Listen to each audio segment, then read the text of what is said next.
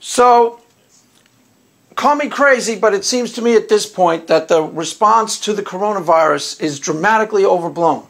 Maybe not dramatically, maybe that's too strong. But I don't know if you've been paying attention or how much it's impacted you where you live. But the reality on the ground, okay, there's the realistic stats about the coronavirus death potential and how many people are actually getting it. So far, there are less than 100 fatalities in the United States. Less than 100. I don't know where you live, again. But where I live, in Southern California, they have just shut down all of LA in response. In response. They have dramatically shut down. Restaurants can only operate at 50% capacity. All bars are closed until further notice. All movie theaters are closed until further notice. Disney's shut down. Now that just strikes me as overblown. They did the same thing in New York State. So basically, in response to a virus that's killed less than 100 people nationwide, okay, we have decided of our own accord and of our own volition to more or less guarantee a recession in the near term. That's what we're doing. Let's shut down 20% of our economic activity of our nation in response to a virus that's killed less than 100 people. Pretty much guaranteeing a recession in the near term. Now, I get the medical rationale that we're trying to avoid a spike on, that the virus is highly contagious, more contagious than the flu, by the way, so you know. Oh my God, I'm freaking out. Don't freak out. But it's nowhere near as fatal as we're pretending that it is. You don't get the virus and die.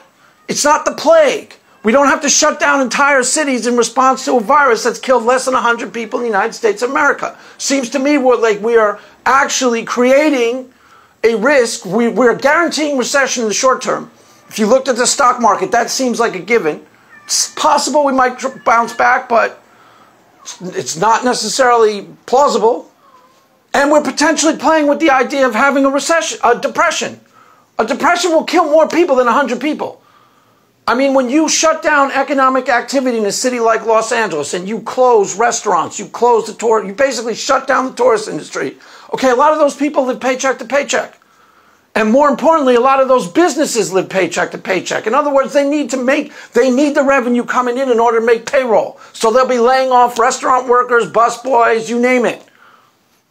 That has the potential to be a lot more destructive and harmful to people's actual lived lives than the potential of getting the coronavirus. That's my point. Doesn't strike me as a wise or prudent decision. Now, maybe you need to do some of it because, like I said, they're trying to avoid a spike in contagion. I get that. So avoid avoid situation where there are crowds, things like that. But there's some sort of response in between that could be more measured and a little bit more prudent. Because right now, the odds of me dying of coronavirus are dramatically small. Especially if you're under 50 years old, almost nobody dies when they get it. The odds of me being dramatically affected by the economic slowdown are really high. They're really scarily high. That's my point. And it doesn't seem that anybody in the powers that be are paying attention to the discrepancy between the freak out of the response and the actual potential harm to the general public. Because a depression, an economic slowdown, is a lot more potentially impactful to the public at large than at this point the coronavirus is. The other thing is, if we over-respond now, we shut down New York State. Basically, they've shut down New York State. They've shut down New York State in response to the coronavirus. That's overblown. That may seem prudent now. I don't think it is. I think it's going to prove to be stupid. There are a couple of different possibilities for this coronavirus. First of all, hopefully, and this is a real possibility if you're freaked out about the virus itself, is it seems to die out in the heat, like most viruses. Which means by the time late April rolls around, there could be a dramatic slowdown in corona cases. Now, hopefully the economy bounces back quickly if that's the case. But there's a real potential right now that we are going to destroy the national economy in response to a virus that has killed less than 100 people. That's what I'm seeing right now. And that looks like a real potential possibility. I believe it was Nike who said they were going to shut down all their stores. All of their stores. Everywhere. I'm not sure if it was Nike. Somebody said that. Businesses are cutting their hours back. That's guaranteeing economic slowdown. That's something we've never done before.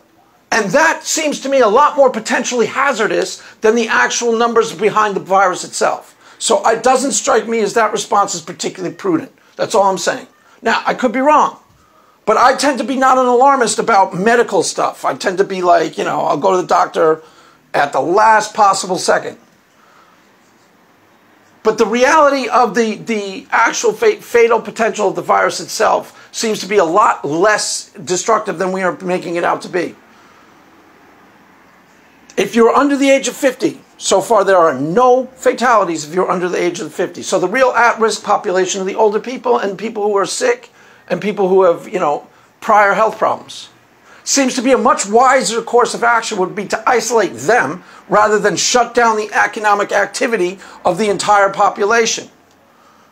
Other thing is, it's possible to get the virus, and Tom Hanks has the virus, he ain't gonna die.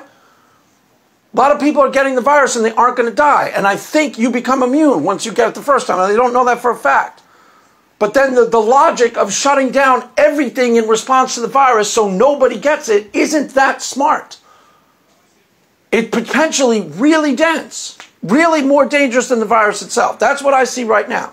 Now, I could be convinced otherwise at this point, but it looks to me like the far greater risk to you and yours, at least as far as I'm concerned, the far greater risk to me and mine, my household right now, is the slowdown in economic activity that's being guaranteed by our response. That's far more dangerous. Keep in mind, in depression, if we cause a depression in response to a virus, depression will kill a lot more people than 100. Depressions have a way of killing people. A lot of people live paycheck to paycheck. They can't afford to have their restaurant shut down for a week. Why? Because they need that money. And we're taking away their only source of income for a week, 2 weeks. How long can they possibly survive like that? That's the point.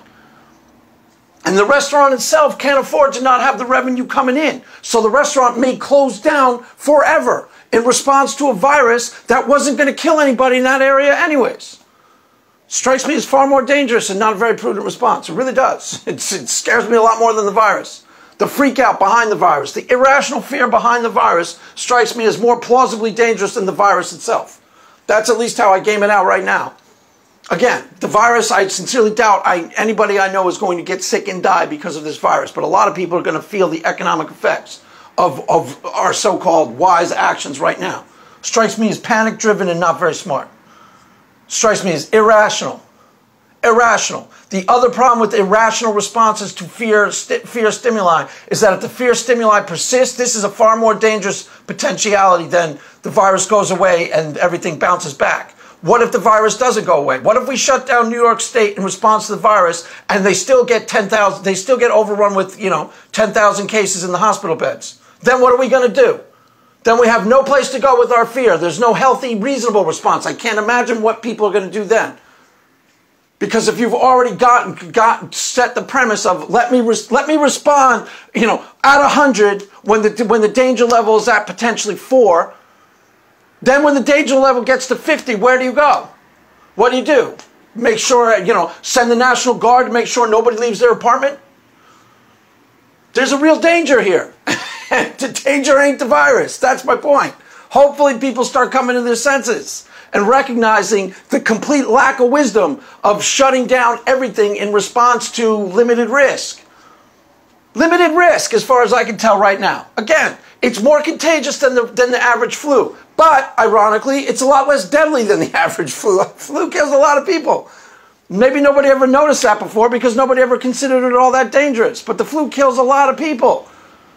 So, as of right now, again, this is subject to change. I'm making this post on a Monday. We'll see. Tomorrow things could be different. But as of right now, I game the situation out as the far more plausible risk to you and yours is the economic slowdown that we are pretty much guaranteeing. So, there you have it, kids. That's how I see it. Mass is ended. Go in peace. Amen.